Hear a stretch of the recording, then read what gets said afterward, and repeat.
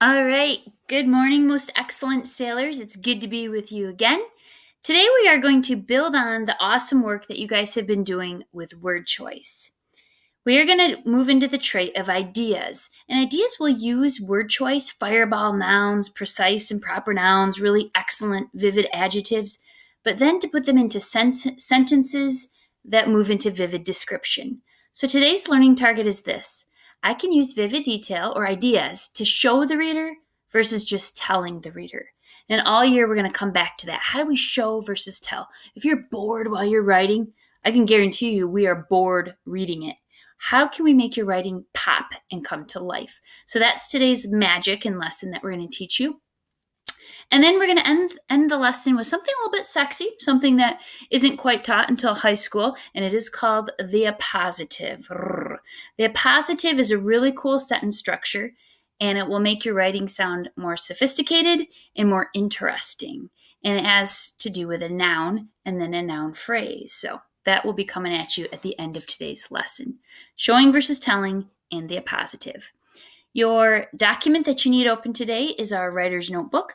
And so you may pause the video, teachers, and go ahead and pull up your writer's notebook. Meet you back in a sec.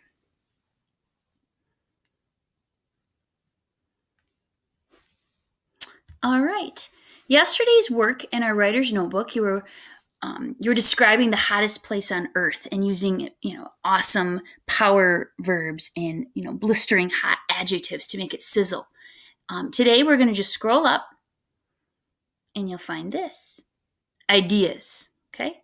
All about ideas. We're going to do a little warm up today, and you're going to have a boring, bland rice cake, very dry type of sentence, and there's a noun there, and the noun is bolded and it's underlined.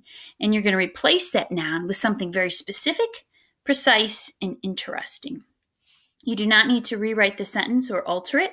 We just want you right next to the sentence to replace that boring noun and come up with something that pops and something that sizzles. So here we go. Number one, our vacation to that spot was amazing. So where did you go? Come on. Are you talking about the Grand Canyon? Are you talking about Atlantis Paradise Beach Resort in the Bahamas? Where is the specific spot? Maybe you're thinking of an actual hotel or resort in an actual city in a tropical location.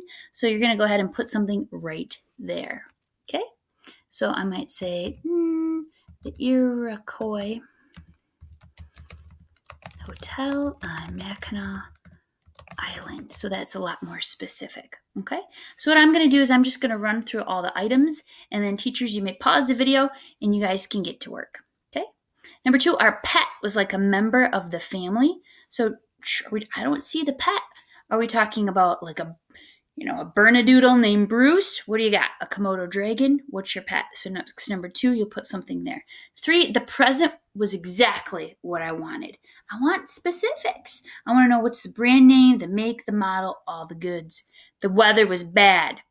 Are we talking about a torrential hailstorm? Are we talking about a specific name of a hurricane that's wreaking havoc on the coastline? And number five, instead of a noun, for this one, you're going to use a verb. I went toward the bus. What are you doing? Are you darting? Are you hurtling yourself? Are you sprinting? And lastly, the stadium was big, right? Colossal, gigantic. Okay? Go ahead and replace the rice cake word choices with something that is hot and fiery and interesting. Okay? I'll have you pause the video and go for it.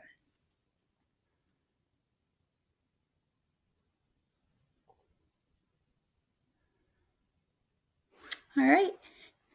Welcome back. Hopefully you came up with some awesome and more specific word choices there. That's what we're all about this week. And using that, hanging on to that idea of instead of the went, you're talking about hurtling or driving or darting. We're going to take word choice and we're going to build it into an idea. So, what are ideas in writing? When we talk about the trait of ideas, we mean this. We mean all of the main part, but also all of the supporting details. The heart of your message, but all of the little pieces that help paint the picture in the reader's mind. Great writers, they don't just tell the reader, but they show the reader. So in your notes, right there in your writer's notebook, I want you to write what I have here in bold. Ideas. What it means is to show the reader, do not just tell the reader. Showing versus telling. Go ahead and jot that down in your notes.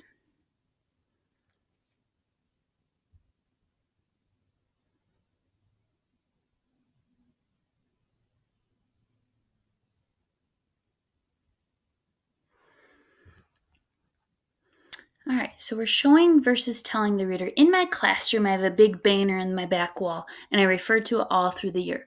And it's a quote from writer Anton Chekhov. Don't tell me the moon is shining. Show me the glint of light on broken glass. Don't tell me, show me. Make me see it, make me feel it, make me taste it, make me hear it. Take me there. Show me, don't tell me. So we got to go and look to the pros. How do great authors do this in their work? Okay, so below, scrolling along on your document, your writer's notebook, you have an invitation to notice. I'm going to read to you, and I want you to figure out what are some of the ideas, the nouns, the details that really bring this passage to life. What do you see? What did your picture help you understand about this story or this setting? Okay. Today when I read, I'm reading a piece. It's a true story. It's a memoir by George Howe Colt, and it's called The Big House. And I really like this piece because it makes me feel like I'm there right away from the opening page. So this writer, he's writing about a summer house that's been in his family for many years. It's out on Cape Cod, and it's been there for generations. But nobody in the family can afford to maintain it, so they have to sell it. And there's been so many amazing celebrations there, graduation parties, there's been weddings, family reunions, and the writer, he's been vacationing there since he was a kid. He's brought his own kids there, and now he has to come and say goodbye. But he doesn't come in summer to say goodbye. He has to come in the middle of winter. So if you ever have been to a cottage, a vacation home, a cabin, something that is a place that you go to enjoy recreational time and leisure time and fun, what might it be like to kind of trespass in it, to visit it like in the middle of winter after it's been kind of asleep and dormant and laying closed for months? What would you see? What would you feel? What would you experience? So I think the writer here is trying to convey an idea of kind of loneliness and sadness and saying goodbye. So as I read, I want you to jot in your writer's notebook, what do you notice great things our writer is doing? So showing versus telling, and right here, what ideas strike you as I read? Okay. The doors that are always open have now been closed and locked. The windows are shut tight. The shades are drawn. No water runs from the faucets. The toaster, which in the best of times works only if its handle is pinned under the weight of a second and even less functional toaster, is unplugged. The kitchen cupboards are empty except for a stack of napkins, a box of sugar cubes, and 8 cans of beer. The porch furniture, 6 white plastic chairs, 2 green wooden tables, has been stacked in the living room. The croquet set, the badminton equipment, the tennis net, and the flag are now all behind closet doors. The dinghy is turtled on sawhorses in the barn, the oars angled against the wall. And that roasted salt scent of August has now given way to the stale smell of mothballs, ashes, and mildew. But here and there are traces of last summer. A striped beach towel tossed on the washing machine. A half-empty shampoo bottle wedged in the wooden slats of the outdoor shower. A fishing lure on the living room mantel. A half-burned log in the fireplace. A sprinkling of sand behind the kitchen door. Dead hornets litter the windowsills. A drowned mouse floats in the lower bedroom toilet. The most recent entry in the guest book was made 5 months ago. The top newspaper in the kindling pile is dated September 29th. The ship's clock in the front hall has stopped at 2:45, but whether that's a.m. or p.m., no one can tell. After gorging and feasting on summer for 3 months, this house has gone into hibernation. They call it the off-season, as if there were a switch in the cellar next to the circuit breakers that one flipped to plunge the house from brimming to empty, warm to cold, noisy to silent, light to dark. Outside, too, the world has changed color from blue and yellow and green now to gray and brown. The tingle of honeysuckle and roses and poison ivy that lapped up at the porch is now just a skein of bare branches and vine. The lawn is hard as tundra, brown as burlap. The Benedict's house next door, hidden from view when I was last here, is visible through the leafless trees. And the woods give up their secrets. Old tennis balls are now found, an errant frisbee, a lost tube of sunblock, a badminton birdie. And out in the bay, the water's the color of steel, and spattered with whitecaps, without the presence of boats to lend perspective, the waves look ominously large. On the stony beach, the boardwalk, a set of narrow planks we used to enter the water without spraining our ankles on the algae-slick rocks, has now been piled above the tide line, beyond the reach, we hope, of storms. A summer house in winter, it is a forlorn, sad thing. In its proper season, every door is unlocked, every window wide open, and people, too, are more open in summer, moving through the house and each other's lives as freely as the wind. Their schools, their offices are far and distant. Their guard is down, their feet are bare. They soak up the sun. Now, as I walk from room to room, shivering in my coat, I have the feeling that I am trespassing, as if I've snuck into the museum at night. And without people to fill it, this house takes on a life of its own. Family photographs seem to breathe. Their subjects, vivid and laughing, are now suspended at the most beautiful moments of their youth. All right, and I'm going to pause there. Go ahead and write down what were some of the things you could really see from what I read. And you went into this old summer house that they have to sell and it's been all closed up. What could you see? Okay, you can pause the video and just discuss around your crew.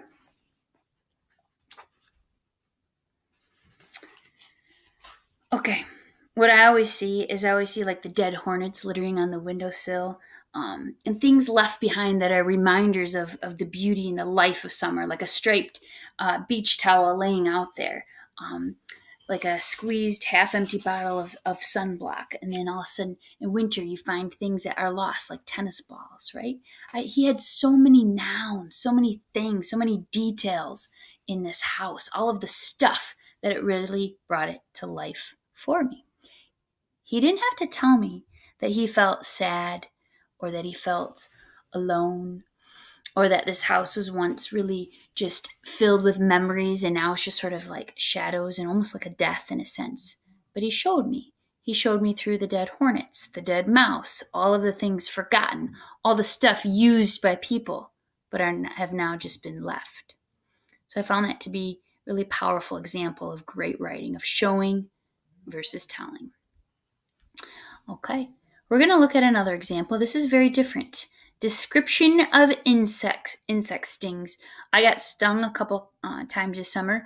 Who's been stung recently or stung before? And the author here describes the pain ranging from caustic to blinding. So here is Schmidt's sting pain index. And what might it feel like to be stung by a honey wasp? Notice the fireball word choices. Spicy, blistering, a cotton swab dipped in habanero sauce has been pushed up your nose. Okay, yeah, feels good. Let's see. A ferocious Polybia wasp. It's like a trick gone wrong. Your posterior is a target for a BB gun. Bullseye over and over and over. Because there's going to be a time this year when you write about when you took a risk. And sometimes our risks, they end in pain or injury, but not all pain is the same, right? Like sometimes it's throbbing. Sometimes it's just this boom, this intense, sharp stabbing feeling, and then it just sort of radiates outward, right? You want to capture that in your writing. Okay. What is it like to get stung by a western honeybee? Burning, corrosive, but you can handle it. A flaming match head lands on your arm and is quenched first with lye and then sulfuric acid. A warrior wasp, torture. You are chained in the flow of an active volcano. What else? What does a red fire ant feel like? Sharp, sudden, mildly alarming. Like walking across a shade carpet and reaching for the light switch. Right? Very cool. So I just want to share a little bit here. One more. A tarantula hawk. Blinding, fierce, shockingly electric. A running hairdryer has been dropped into your bubble bath. A bolt out of the heavens. Lie down and just scream. All right, so it's your turn. You've seen several examples now. One is a feeling of feeling forlorn, sad, a sense of loss, closure with the summer house. And the second one was pain. And both writers, they didn't just tell us, but they showed us. Here you go. In your writer's notebook, you're going to put your cursor right here under number 1. You're going to show us, don't tell us. The first one is Jimmy is scared. All right, here we go. Jimmy is scared. All right, well, what does scared look like? Think about it. You can't just say Jimmy is scared. Oh, I know, Mrs. P. Jimmy is terrified. All you did is change one word, but you didn't show me anything. What does fear look like? So I'm going to have your teacher pause the video, and I want you to capture at least three strong details. What are somebody's eyes doing? What are their hands doing? What is their face doing? What are their jaw doing, right? Does he have, his jeans are turning dark because he's got tinkle potty running down his leg. Oh, Jimmy's scared, okay? Pause and write. See you in a sec.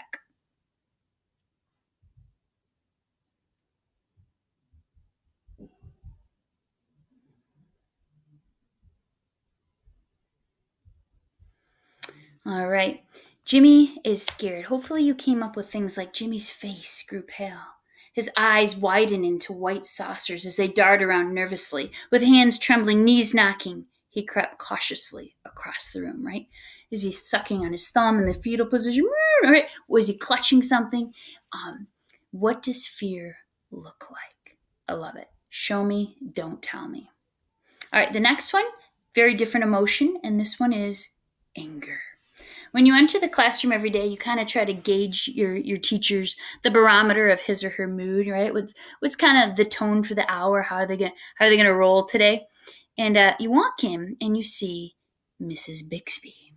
We knew the teacher was angry with our class, okay? What does anger look like, right?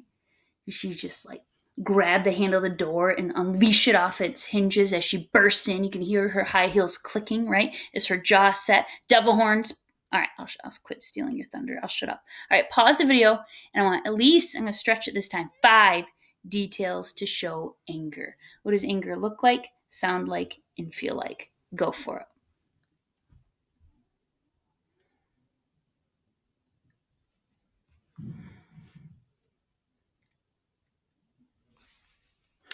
All right.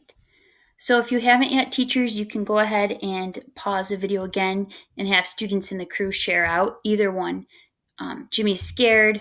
The teacher was angry. We're looking for show versus tell detail, things that are vivid, that describe anything going on with the face, the body, movement, gritted teeth, all of that. Show me anger. Okay. So our learning target, we wanted to learn about how do we bring life to our writing. Well, we show the reader, we don't tell them. We don't say, oh, the moon is shining. Oh, Jimmy is scared. We use details. And the last thing I want to give you today is a type of sentence that helps do that. This sentence uses all the things we've already learned, fireball word choices, precise and powerful nouns, and it also is going to change up the flow of your sentence. It's going to be a little bit more of a complicated and a little bit more interesting sentence. And it's called the appositive. So you got to write about something. You start with a noun, a person, place, or thing. All right, I'm going to say my cat. All right, so my cat. And I'm going to use a noun phrase to describe my cat before I move on to say what it even does. My cat, a furry tank, stole my Lee's chicken drumstick. Okay, so you can see I have a cat here, and then a furry tank. He stole my Lee's chicken drumstick. So it's a noun. Tank is also a noun. It just simply follows it. It adds a little bit more specificity, a little bit more interest, a little bit more detail to your subject. Well, what's your cat look like? He's a furry tank, okay? Next one. Mr. Krabs, a cheap penny-pinching dictator, hides his secret pet Krabby formula from all, okay? My mom, a prison warden, took my iPhone, and I can't call anyone. My kids, Satan's little helpers, right? Ate all my favorite Rice Krispie treats from the pantry. Okay, so you have a noun and a noun phrase after it. We're going to be working with the appositive this year. We'll hold your feet to the fire, and you're going to have to use it in some pieces of writing. So try one out right here. Create your own. It can be about a pet, a friend, a family member. Go for it. Boom. Okay. Teachers, you may pause and allow students to create their own appositive.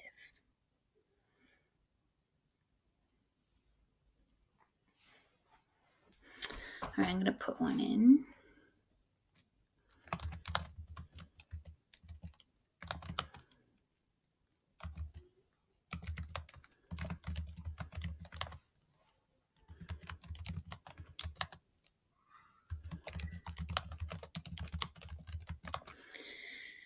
All right, so I came up with my locker, a toxic wasteland, devours my overdue library books. So you have a noun phrase, and then the rest of the sentence like you normally would. You normally just say, yeah, my locker, it devours all my library books. Oh, my mom, she took my phone. But all you're doing is adding another phrase to qualify that. My mom, a prison warden. My locker, a wasteland. Okay?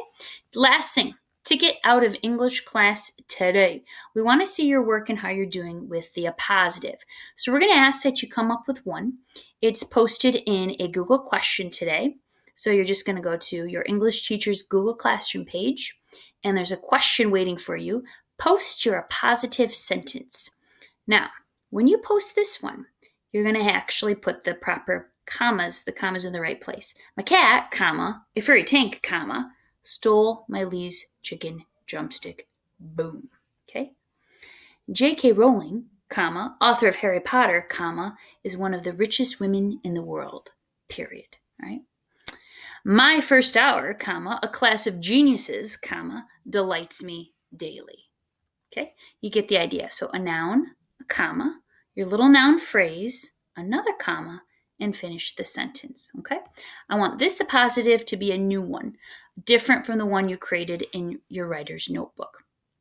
So that ends our lesson today. We're going to be looking over your appositives to make sure you've got it, and we're going to continue this work tomorrow. But remember, good writers, they show versus tell the readers, and an appositive is a cool way to add some of that show versus tell description in your work. All right, good luck with the appositive today, sailors, and have an awesome rest of your day.